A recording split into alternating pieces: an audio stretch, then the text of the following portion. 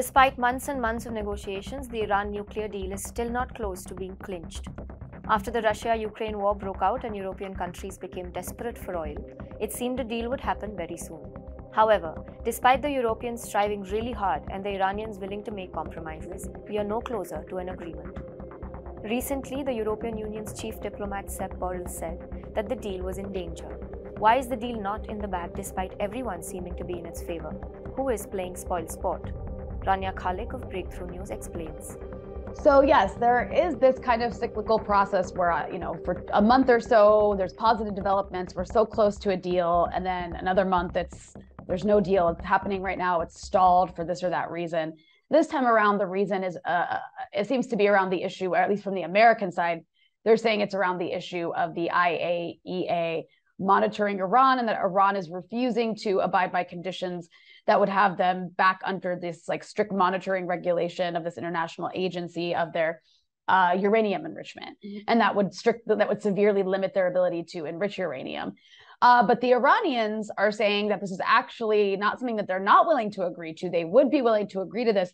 The problem is that the Americans are refusing to guarantee the lifting of sanctions, and for the Iranians, that is the ultimate issue here, is the sanctions. And if the Americans can't guarantee the lifting of the sanctions, then Iran really has nothing to gain from this deal.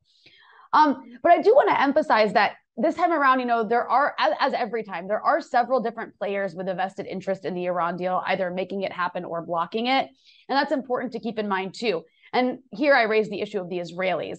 The Israelis, of course, are aligned with American neocons and doing everything in their power to prevent this deal. And Israeli Prime Minister Yair Lapid actually went on a lobbying tour, basically advocating against the deal, begging the Americans not to let it happen. And part of this is due to the fact that elections are coming up in Israel, and Netanyahu has been attacking Lapid as being soft on Iran. So he wants to look strong. But also the Israelis want Iran isolated and weak, and a nuclear deal would bring Iran back into the international economic system because it would come with some sanctions relief. So the Israelis aren't really scared. They're not actually scared that Iran will obtain a nuclear weapon.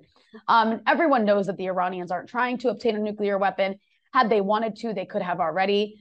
What this is really about is they don't want Iran's economy to flourish, because they believe that if Iran has a healthy economy, it can then give more funding and weapons to its resistance allies across the region, like Hezbollah, that act as a deterrence against the Israeli aggression, and of course, as well as the Palestinians. So the Israelis want the Iranian economy to continue to be in ruins over sanctions. And this is, of course, while Israel continues its campaign of sabotage against Iran and its regional allies. They're constantly taking credit for sabotaging not just the nuclear deal, but also trying to, kill or assassinate Iranian scientists, sabotaging Iranian ships, and these sorts of things.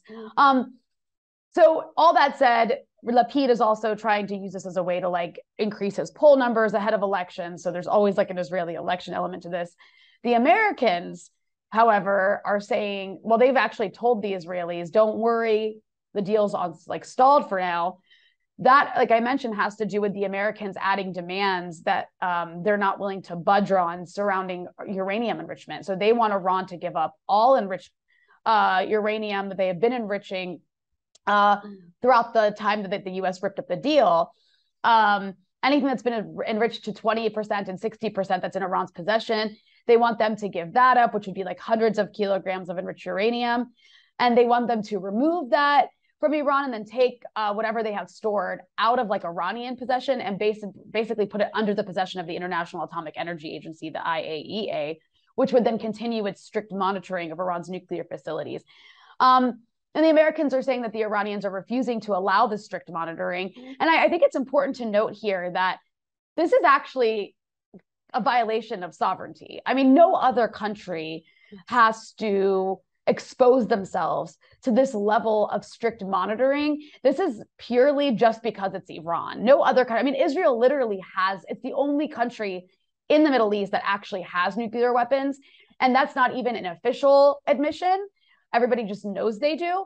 And there's no monitoring whatsoever of their uranium enrichment or anybody else's, just the Iranians to this strict level. The Iranians are saying that they're still not receiving any American guarantees that if they sign a deal, the Americans will abide by it and not allow the next administration to rip it up like Trump did. And the Iranians, for their part, are also saying that they are, in fact, willing to accept the verification of their nuclear activities, even to the extremely strict level of the IAEA, but only if the parties who signed the 2015 nuclear deal fulfill their obligations to lift the sanctions against Iran. And I mean, as far as they see it, why should Iran, right, have to abide by these measures if the other side doesn't have to abide by theirs? And Iran actually did abide by those strict measures for a year after the deal was torn up by the US to see if others would continue to abide by the deal. But at one point, it was just the violations by the United States were just too outrageous. The Europeans were starting to join in on the sanctions that the US was placing under the Trump administration on the Iranians. So the Iranian parliament actually ratified a bill that obliges the government to expand the country's nuclear activities in response to the violations committed by the American side. And of course, none of this is ever mentioned in the Western press. It's just whatever Americans say is the problem. So Iran is constantly getting blamed for this deal being stalled. And I mean, the last thing I'll mention here is that there's also domestic politics inside the US to consider.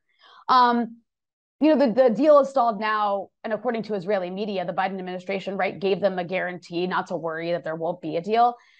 And I think that has to do with the fact that, Biden may have been interested in restoring the deal when he first became president, but it seems that now that interest has faded because it doesn't really benefit him in the upcoming midterm elections. Americans don't care about the Iran deal right now. So there's nothing, as far as like the horse race politics of America is concerned, there's nothing that Biden really has to gain from re-entering a deal with Iran. If anything, it might even just give his Republican counterpart something to use against him, saying that, you're soft on Iran, you're soft on terrorism.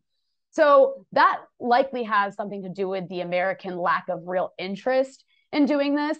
In the meantime, the US has continued to sanction Iran, denying them like access to food and medicine and all the kinds of horrible things, destroying their economy that comes with sanctions. They continue to steal Iranian oil and sell it, which is just like straight up piracy, while the Americans are constantly approving of Israeli sabotage efforts of Iran, which again includes assassinating their scientists, bombing, supposed Iranian militias in Syria.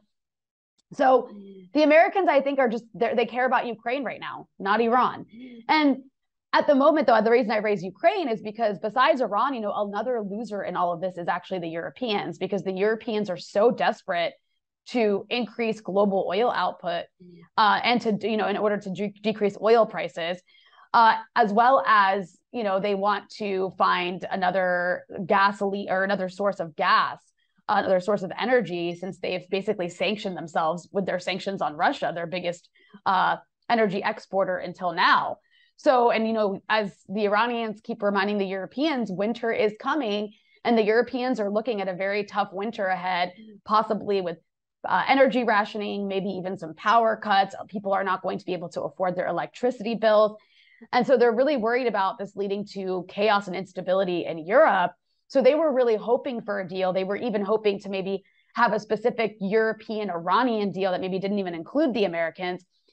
But unfortunately, that's not even happening. As we've seen with the war in Ukraine, European leaders are perfectly willing to sacrifice their people for US empire. So rather than just pushing forward with an agreement with Iran, they've essentially gone along with the US and not just enacting sanctions against Iran that they don't even want with Iran. They don't really benefit from sanctions with Iran.